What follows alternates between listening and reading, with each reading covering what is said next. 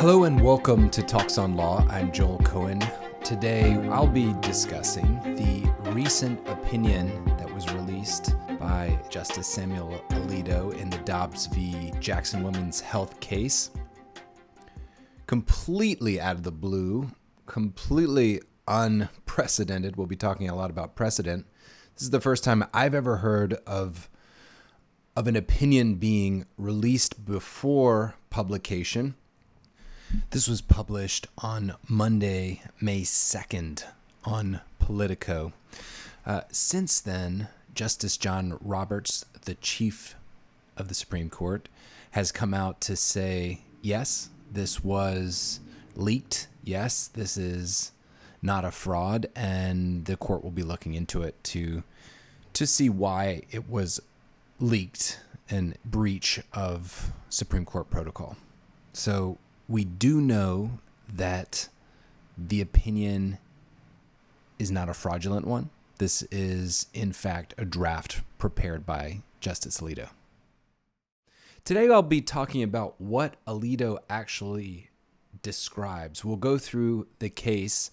And for those who missed it, we had an interview recently on the Dobbs v. Jackson Women's Health case with Alexia Korberg, who's one of the lawyers representing Jackson Women's Health.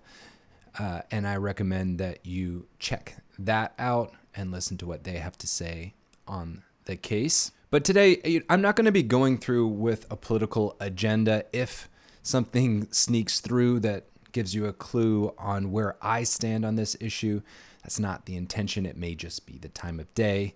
But what I will be explaining is Alito's arguments. What did Justice Alito use as justification to overturn, not to carve back, to overturn Roe v. Wade and Planned Parenthood v. Casey? And I'll go through in somewhat of a methodical way. I'm going to try and cover this in half an hour, even though it's about a 100-page opinion. I did just read it, so it's pretty fresh. So to kick things off, Alito starts with basically dividing the world into three groups. One, those that believe that life begins in conception. Two, those that believe that the right to an abortion is a fundamental right. And a third group that views abortion as acceptable under certain circumstances. And Alito goes on to say that, well, it's not the court's role, perhaps, to determine which of those three is correct, and he'll get to that a bit more later. Maybe now's the time to quickly remind you of the Mississippi law at issue here, Dobbs v. Jackson, Mississippi. Here we're talking about the Gestational Age Act, which sets the legal limit for abortion at, I believe, 15 weeks. You cannot get an abortion after 15 weeks, according to this Mississippi law. And we'll get into it a little bit more, but this violated core abortion rights. Roe v. Wade established that up until the end of the second trimester, states can basically not interfere with women's right to choose. 15 weeks is pre-viability. So under Roe and under Casey and under the abortion regime that's been in place since Casey over 30 years ago, this law would have been seen as unconstitutional, and that's what the lower courts found. Here, Alito says the decision was binary. You told us it was binary. It can't be both ways. They're not going to find that Roe and Casey are correct, and somehow Mississippi is still correct in some way. And by the way, we're going with Mississippi. So right at the top, Alito makes clear that not only is the court going to uphold the law in Mississippi, but he goes right in to undermine the arguments in Casey and in Roe, particularly that the 14th Amendment right to liberty created this fundamental right to abortion. We'll talk about this more. Alito spends, I'm going to estimate, 30% of this 98-page opinion talking about history. He spends plenty of time arguing that not only was this right to abortion not found at the time of the Constitution, but in fact, states had long treated it as a crime. I would say that's his core argument. He does spend a large amount of time explaining how he got to the decision of overturning precedent. We'll get to that later in the conversation on stare decisis. But I think his core point is that this was not a constitutional right, has never been a constitutional right, and he looks to history to show that. In this conversation, I'll also point to some areas that I think are interesting, arguments that jumped out. Alito also points to the fact that Mississippi claims that many states, many nations around the world restrict abortion, and in fact uses this as justification for why an abortion right may not be perceived as a universal right by every country, and perhaps, in his view, would not have been at the time of the founding. In order to find whether or not there is a constitutional right to abortion, Alito lays out 3 steps. First, does the 14th Amendment notion of liberty include a right to abortion? Is the abortion right rooted in American history? And again, 1 and 2 are going to be intertwined, going to be connected for Alito. And 3, is abortion supported by other constitutional precedent, common law precedent? The answer on all those will come back negative for Alito, but I'll walk through the arguments quickly.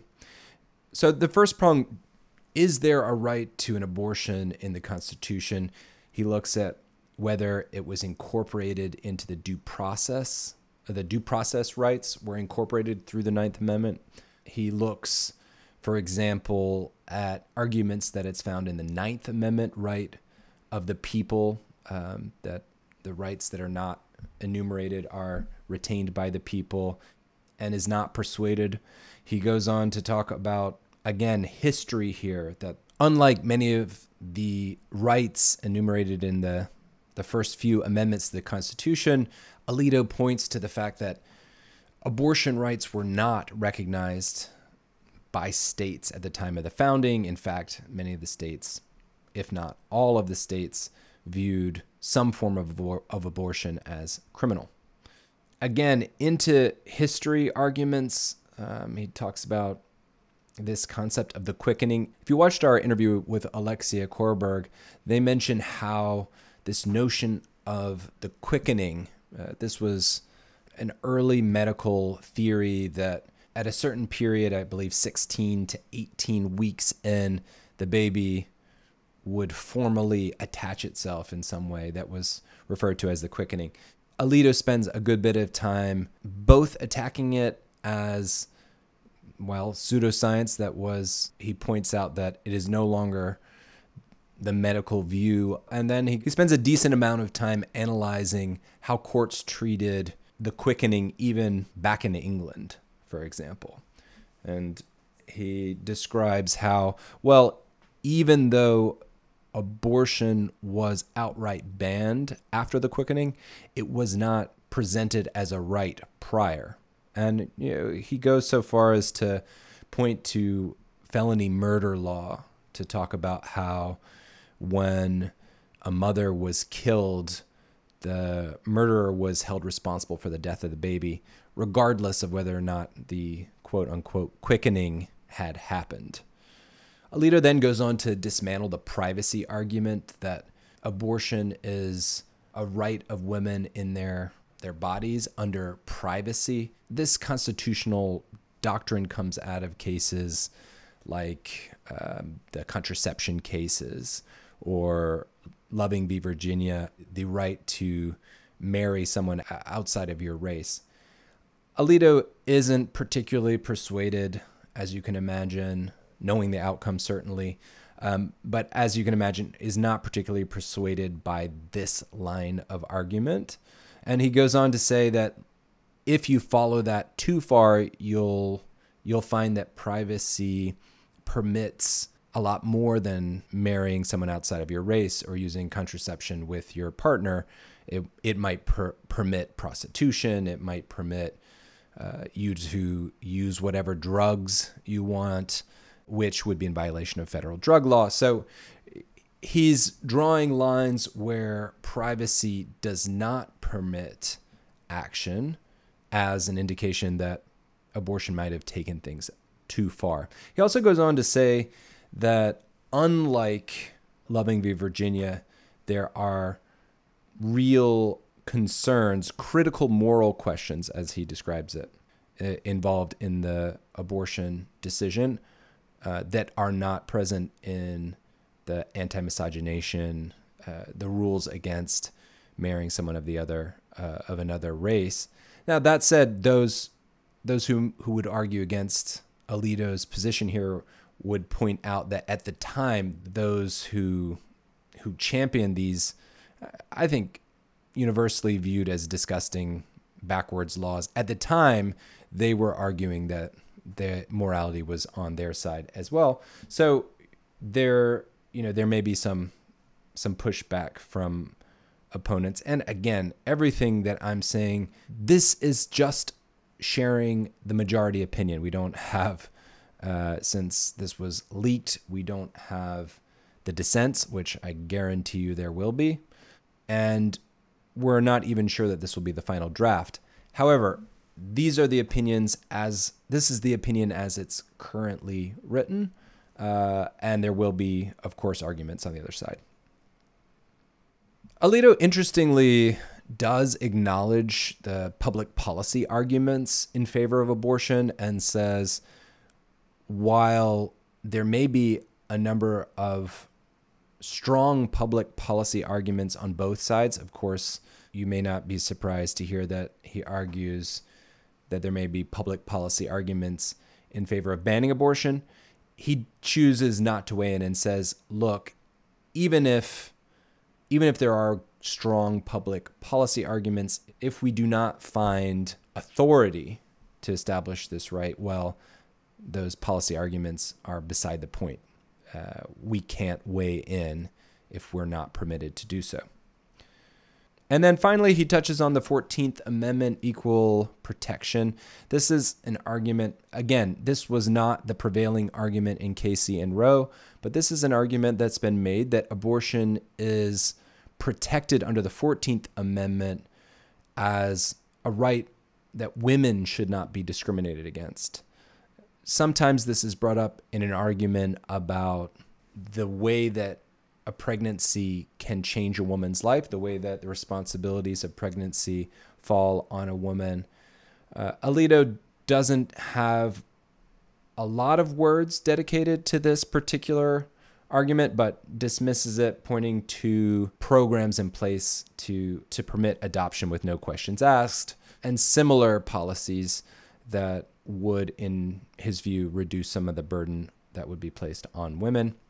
So I think with that, we have the main thrust of his argument against abortion. In sum, his argument against the abortion right is that the constitutional underpinnings aren't there. The history, and again, I can't stress this enough, Alito goes into great detail discussing the history of abortion, really making the argument that because abortion was a crime for such a long period of American history, even if it was only after the quickening, that in his view, it can't be treated as a right, as a fundamental right that was protected by the Constitution. Again, that is Alito's argument and the argument of the majority in this unpublished draft. So in many respects, Alito's opinion is divided into two sections. One, is there an abortion right? And he finds the Constitution does not present one, does not authorize one. Section 2 is, hey, we already decided this. We found a constitutional right. Why are we able to change our mind? This is the conversation about stare decisis. And so why don't we turn to that? Stare decisis just means to let the previous decision stand, to let precedent be a guide in the legal system. And it's a founding principle of the way the legal system works. That said, do courts change their opinion? Yes, and that's what we're going to get into here. So he starts with some basic quotes to perhaps get us warmed up for the fact that he's going to justify changing an opinion. He talks about how stare decisis is weakest when evaluating the Constitution and quotes a case called Augustini. He also quotes a famous case, Pearson v. Callahan, which describes stare decisis as not an inexorable command. In other words, okay, we should try and follow, but you don't have to always. Then Alito looks, in justifying a change of opinion, in justifying the Supreme Court reversing itself, Alito goes where I think any court would reasonably go if they're looking for justification, and that's to look at some of the worst examples of getting it wrong. And he quickly goes to, I think, a really strong example just to prove the point that stare decisis isn't set in stone. And there he looks at Plessy v. Ferguson, probably one of the most loathed cases in the Supreme Court record. This was the case that found that separate but equal, hey, that's actually okay. And it took Brown v. Board of Education to overturn that. And then Alito shows his legal research abilities and perhaps the diligence of his clerks by including what looks like every example of Supreme Court overturning prior decisions by the Supreme Court in history. And so for those who are legal scholars out there, it may be worth checking out. He even includes Obergefell, which was the right to gay marriage case, a case where he incidentally was in the dissent, but he includes that as an example of where the Supreme Court has changed its mind. In fact, the first on this very long list.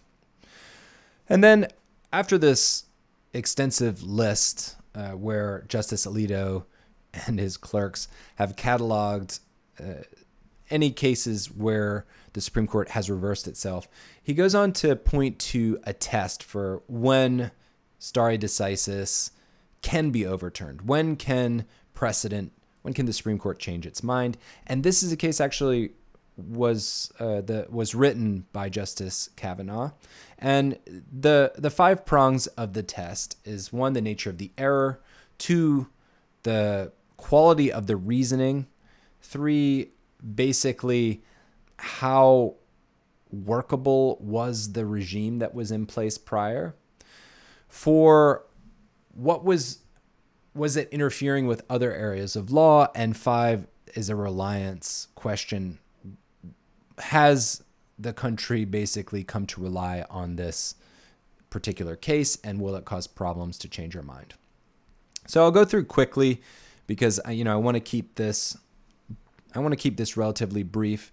But first off, the nature of the error, as no doubt you remember from prior in this conversation, since it was a constitutional error in Alito's view, it is the most important type of error to be corrected.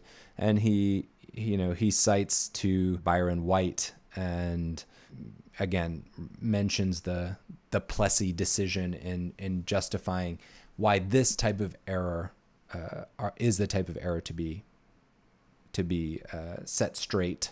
He spends a bit more time in prong 2 where he analyzes the quality of the reasoning, and here Alito is really scathing, is not holding his punches when he describes Roe as an error from the start, where he describes Planned Parenthood v. Casey as basically untenable and poorly reasoned. If you want to dig a bit deeper, I think this is starting from around page 41 in the opinion, and he goes quite a bit deeper into the history, again mentioning how, well, there's no historical respect for a right to abortion because abortion had been criminalized for so many years in so many jurisdictions. Here, Alito goes on an extensive takedown and rips into the viability argument as poorly reasoned. And, I won't go into all the details, but one of the areas where he presents a cogent attack relates to the fact that viability may be a moving target, particularly if, the science shifts, or that viability may be different at one hospital or one institution versus another, and uses this as a justification to question the reasoning behind Roe. He also relies on the fact that the reasoning between the two cases, and here I'm talking about Roe and Casey, the reasoning between the two cases diverges, and he uses that as a justification, as further evidence that there's no unified theory on an abortion right. In fact, because of the differences in the arguments in Roe and Casey, that the precedent is actually weaker because of it. Under the question of whether it's workable here, I think Alito's main argument is that a lot of the test under Casey involves creating an undue burden on a mother seeking an abortion, and Alito just finds it vague. And he has a few examples that he brings forth, but essentially his main argument as to workability is that it's difficult to determine what an undue burden is. It's difficult to determine whether a procedure or whether some obstacle is viewed as necessary, and it's difficult to tell whether an obstacle is a substantial one. So here he's essentially pointing to a lot of the laws that over the last 30 years have attempted to restrict abortion, and even the law that Casey was examining. And he points to a couple of circuit splits when it comes to certain abortion restrictions, such as parental notification requirements. But again, I think the workability argument is not where he spends most of his verbal capital, and neither is where he is the next section where he talks about the disruptive effects on the law. This was one of the prongs of this 5-prong test, and the one that he probably spends the least time on, and possibly the most in the weeds of the 5.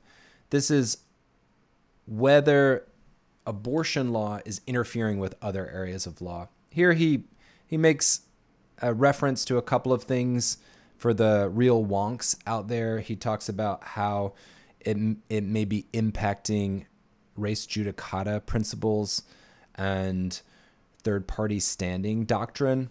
But again, he does so rather briefly, or perhaps it's an inside baseball reference to those who are very familiar. I won't go into it in detail, partly because I haven't had a chance to get smart on those, and partly because I think it's not central to his main arguments. Finally, Alito has to talk about the 5th prong, which is reliance. Are American women in particular, also men, but are American women reliant on the abortion right? Is this going to change the way we live? Have we come to rely on the ability to get an abortion? And here, surprisingly, I think Alito punts in many ways and says that decision is too difficult to tell. But he leans into that and says, look, not only is this a political decision, but we as Supreme Court justices cannot be swayed by what is popular, and then goes on to quote former Chief Justice William Rehnquist, who said, in fact, even if we wanted to do what was popular, sometimes we can't because we're not authorized. Again, going back to his previous argument that if abortion is not a constitutional right, which he's already determined, then in this case, the Supreme Court may not be justified, is not justified to require that it be protected. Alito also goes on under the reliance argument to say, look, if the country was really relying on abortion rights, then this debate would have been put to bed. However, it hasn't. He mentions that multiple states have, in fact, requested that Roe be overturned, that states have passed repeated laws that attempted to, if not overturn Roe, flew in the face of Roe, or at least reduced the protections of Roe. And he finds that this gives some additional protection for his reliance argument. In sum, he points out that there are 5 prongs to the test, and that in this case, no surprise here, all indicators point to overturning Roe, overturning Casey. So what does that mean for this particular case? And again, here we're talking about a particular case, the Dobbs case in Mississippi, the Gestational Age Act in Mississippi. And once Roe and Casey are overturned, well, he points out that the Supreme Court's left with just a rational basis test. And for those who, again, remember their constitutional law, the rational basis test is pretty shockingly easy to meet. Generally, if a court is looking at something using the rational basis test, you'll expect an outcome in favor of the state. And no surprise here, Alito finishes off by saying, as a result, Mississippi does have a rational basis, that being to protect the life of the child. And in conclusion, we're overturning Roe, we're overturning Casey, Mississippi's law stands. So what does this mean on the ground? How does this impact women's access to abortion or to terminating pregnancy? Well, it's somewhat to be determined, but we do know that approximately 13 states currently have so-called trigger bans, which means if this case were published today, those laws would go into effect immediately, restricting access to abortion. And, according to scholars, we would expect a total of over 20 states to follow suit. So again, state by state, it's unlikely that New York or California would see any restrictions on abortion, but dozens of states, large swaths of states would see abortion fully banned, if not severely restricted. So that's the Dobbs decision in a nutshell right now. Again, we can't promise that it won't change. This is an unpublished opinion. Finally, again, a reminder that this case is not published. This is an unpublished, leaked draft, drafted as the majority opinion in the Dobbs v. Jackson case. It is so far unpublished and may be subject to change.